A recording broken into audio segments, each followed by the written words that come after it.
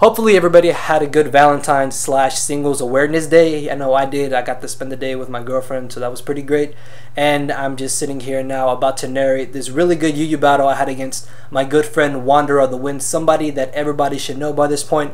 His channel link is going to be down in the description, so make sure to go check him out. And I actually think I've never beaten land in Yu-Yu, so hopefully I can turn that losing streak around in this battle, but I guess you just have to wait and see until the end of the battle. But looking at threats on his side of the field, Heracross is easily the #1 threat I'm going to have to watch out for, because if it's Scarfed, he outspeeds 5/6 of my team.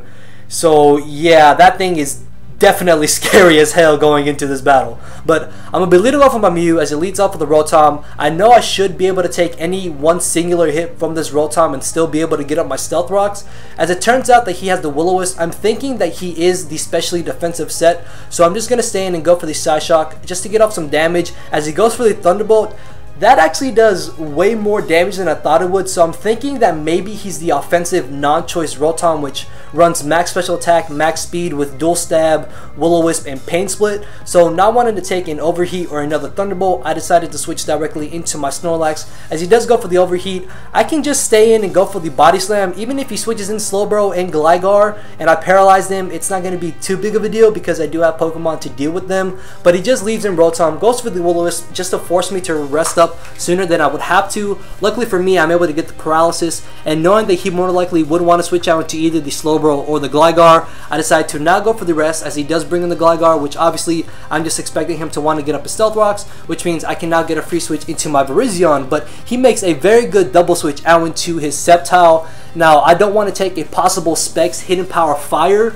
so I'm just going to switch into Laura, my Mew, as Death Fodder. So yeah, sorry about the Laura, you kind of have to go. But it turns out that he has Swords Dance, which means he has the Flying Gem with Acrobatics, and after he gets that off, if he has Rock Slide as his last coverage move, he basically sweeps through my whole team, which means my only real chance to stop this thing is to hope he misses Rock Slide, but he has Earthquake, and I was so frustrated when I saw that, because if I had known that, I would have just switched directly into my Zapdos, and because he has Earthquake, Leaf Blade does nothing to me, Acrobatics does nothing to me, and obviously I'm not affected by Earthquake, so Zapdos is easily the #1 switch in to this Sceptile. And I'm just going to go straight for the Heat Wave because I am modest, max special attack with Life Orb. Even if he wants to bring in Gligar, I'm going to still get off a good chunk of damage on that. But he actually ends up switching into the Snorlax, and I'm just going to go straight for the Volt Switch and Volt Switch on out into my own Snorlax, because I know he more than likely does just want to go for the Body Slam, and I don't want to bring in my Blastoise or my Virizion to get paralyzed. So with Snorlax asleep, it's the best switch into his own Snorlax. As I go for the Sleep Talk, I managed to pull the Body Slam and get off a good chunk of damage. Unfortunately, he goes for the Whirlwind and Whirlwinds me out to my Zapdos. So now the rest is very, very obvious, and if I did stay in and go for Thunderbolt, that honestly would have been very stupid for me to do. So I do just Volt Switch out into my Virizion. Luckily for me, he doesn't predict that and goes for the rest, which was the safest play he could have done. So that's really good, because if he had taken out my Virizion, I easily would have lost this battle, because Virizion is really the #1 thing I have for Gligar. Yes, I do have Blastoise, but still, Scald will not take it out. As he brings in the Rotom, I actually went for the Giga Drain thinking he would want to bring in the Slowbro, so I'm able to knock out Rotom with the combination of Giga Drain and Close Combat, as he brings back in the Sceptile, because I believe Sceptile's max speed is 372. The Acrobatics is very obvious, and obviously he can outspeed me. And again, as I mentioned, Zapdos is the #1 switch into the Sceptile, which means I need to keep the Sceptile around. And I'm going to reveal to him that I do have the Roost as he brings in the Gligar. And here he makes a very risky play. Stays in, goes for the Stealth Rocks, and now he knows I am not carrying Hidden Power Ice on my Zapdos. Luckily for me, he actually doesn't expect me to have Hidden Power Ice on Virizion, and I'm able to clean take out that Gligar, which means, you know, Lantonio, if you're subscribed to me, watch my videos, because you would have known I have Hidden Power Ice on Virizion. So, yeah.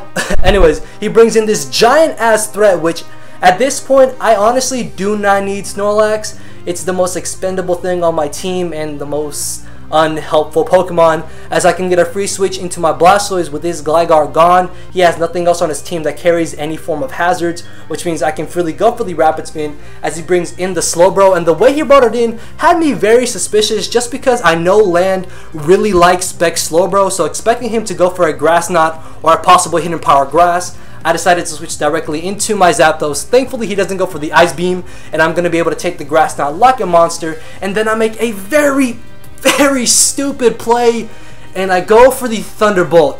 And if I had just gone for the Volt Switch, I wouldn't have been able to Volt Switch out into my Virizion and gone for either the Giga Drain or the Close Combat.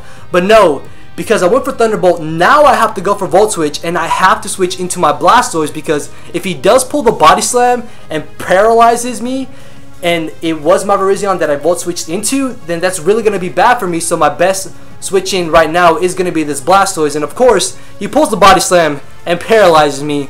So luckily I didn't switch into Virizion right there, and I still have a chance to win this battle. So I'm just going to stay in, knowing that Scald really wouldn't do much to Snorlax. I did just go for the Roar. Luckily for me, he doesn't pull the Whirlwind, and I'm going to be able to get rid of this giant ass threat, which I was hoping wouldn't be a problem. But yeah, that stupid play with Thunderbolt is really made Snorlax a bigger issue than it really had to be. And because the switch out into Zapdos is very obvious, I know he's going to go for the Stone Edge, so I stay in, take it, he crits me, then I get paralyzed. But he actually misses a second one. Although I went for the Roar, I should have just gone for the Scald, but I thought that he would just take me out with the Stone Edge, and that was really dumb of me. I should have just clicked Scald either way.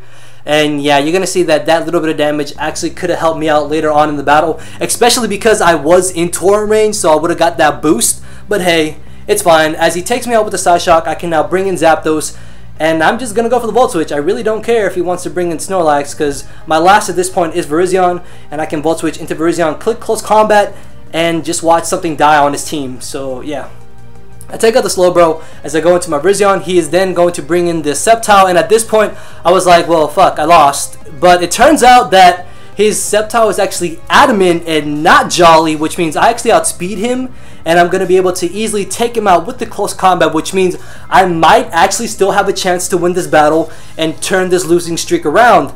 So he brings in the Snorlax because he knows at this point his last chance to win is to hope that Stone Edge knocks out my Virizion before I knock him out with the Close Combat, and then that his Stone Edge hits on my Zapdos, which means if he misses just one Stone Edge, I still have a chance to win. So I'm going to go for the Stone Edge as he goes for his own Stone Edge. I actually managed to live just because I am part fighting and is not stabbed, and I missed my Stone Edge because I was just really hoping I would get the crit. And at this point, it all comes down to whether or not he will hit this Stone Edge on my Zapdos. And does he hit it? Does he hit it? He hits the Stone Edge and easily takes out my Zapdos, and that's going to be the very narrow 1-0 victory in Land's favor. So I am still not able to turn the losing streak in UU around against Land, but hey, it was a really fun battle. Even with the hacks and the misplays, it was still just a 1-0 loss. But you guys should definitely go check out Land. He's got some good uploads, and he's just really wanting to reach 1K, so it would be really nice if I could help him get to that. But with that, leave a like, leave a comment, do what you want, do what you please, and yeah, later.